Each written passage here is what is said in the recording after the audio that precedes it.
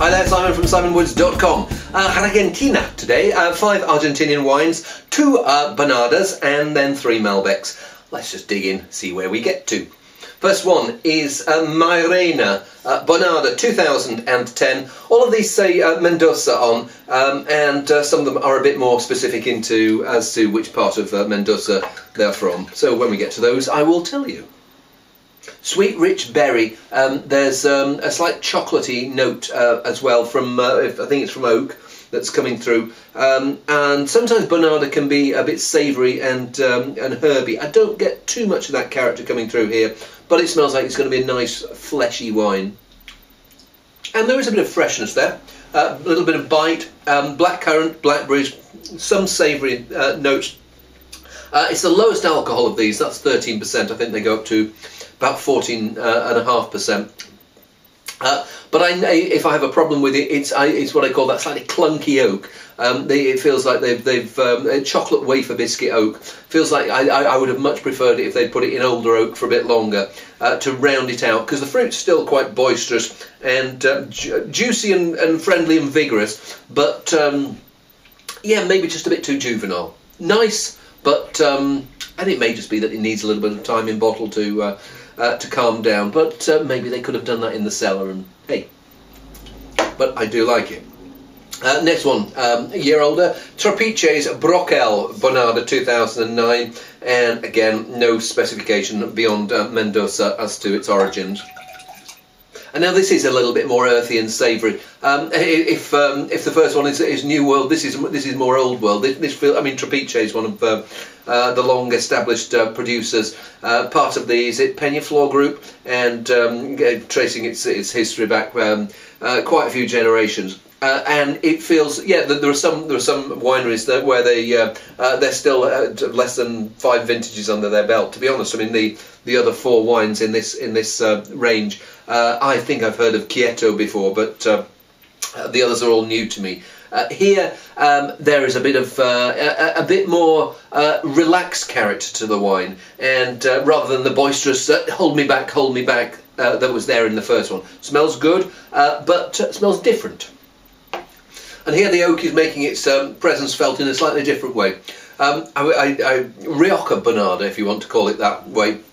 There's more of a sweet vanilla character. Here it was that chocolate wafer biscuit. Here it's the sweet vanilla. I think in both instances I would have liked a little bit less of the oak influence and more larger, older barrels, so you get the softening effect without the impact of the flavour. Here it's higher in alcohol. I think this is 14 compared with 13 on the first one, but both of them have got a nice bright freshness about it, about them. And I mean, if you're looking at Argentina, don't just stop on Malbec. Bonarda is a grape that really deserves exploration.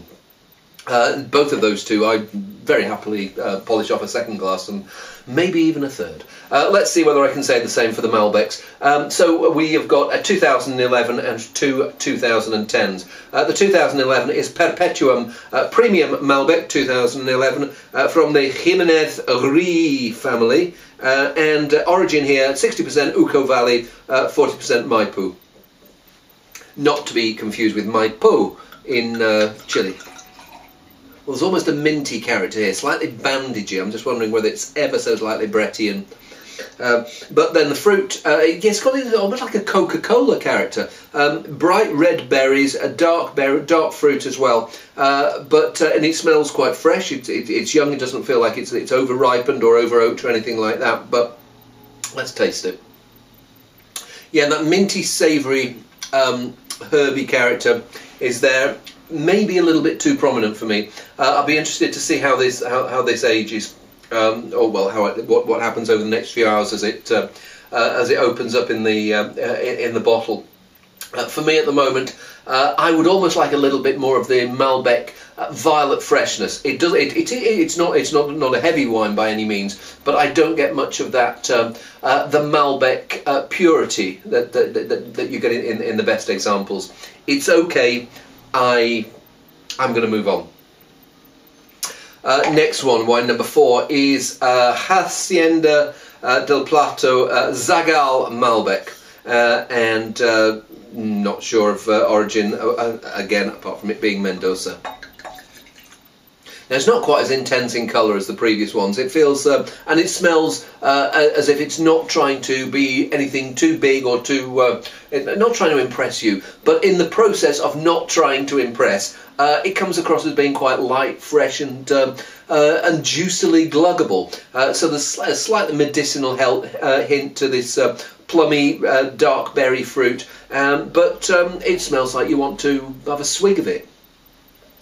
Well, I quite like that. It's not as ambitious a wine, I don't think, as the one before. I'm not sure of the price of the comparative price, but the slightly smaller bottle should have probably led me to believe that it wasn't going to be trying to impress you maybe as much as the one before, but in trying not to impress, it actually comes across as quite a nice, juicy, friendly wine. There is some licorice there. There's some giving, so it feels like there's some warmth and richness and alcohol bite about it. 14% on the first one, 14.5% here, but certainly not a wine that I'd want to keep for any length of time. But it does its job pretty well, and yeah, I actually prefer it to the one before. Let's see how I get on with the final one, which is Quieto Malbec 2010. Origin Mendoza, from 3 distinct Mendoza terroirs. They bring us complexity, delicacy and delight, but they don't tell you what they are. Let's have a go. Deeper in colour, deeper in aroma, but there's still some freshness about that aroma. There's the plums, the berries, a little bit of the black currant, maybe even something a little bit more exotic, maybe even something a little like passion fruit in there. Slightly some of the floral character that maybe I've missed in the previous two. Yeah, it smells like it's going to be concentrated but not trying too hard. And that floral, spicy character carries on into the wine. It's like there's this middle bit of berries and plums, and lacing through it are things like the floral notes, the spicy notes. There is again that licorice note of heat. 14.5% alcohol, not a shy fawn of a wine, but yes, it's not over the top. It's not one of those sweet, ripe, almost porty styles that some people seem to think what wine should taste like. It's this is a wine that you could actually drink, providing you had a large piece of bife de chorizo, as they like it in Argentina. Probably my favourite of the lineup. Although Argentina, I have a love-hate relationship with Argentina. I almost like the wines from 10 years ago more than I like some of them now. They seem to have gone a bit too bloated.